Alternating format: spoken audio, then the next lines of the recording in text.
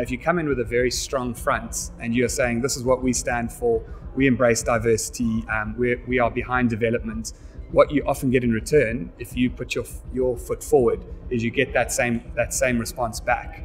So I think you need to be assertive and bold going into that space and make sure that when we're dealing with government from a corporate perspective, and hopefully when government deals with us, that there's an initiative and a lead taken, and often that first step's the most important. When there's a grey area and everyone's standing back and waiting for something to happen, that then there comes, misconceptions, it becomes a bit wishy-washy. When you get bold like that and you put that into the market, government is almost taken aback by that, and it would be embarrassing for them not to get on the train, the good news train. So if we start paving that environment going forward, government will get on board with that.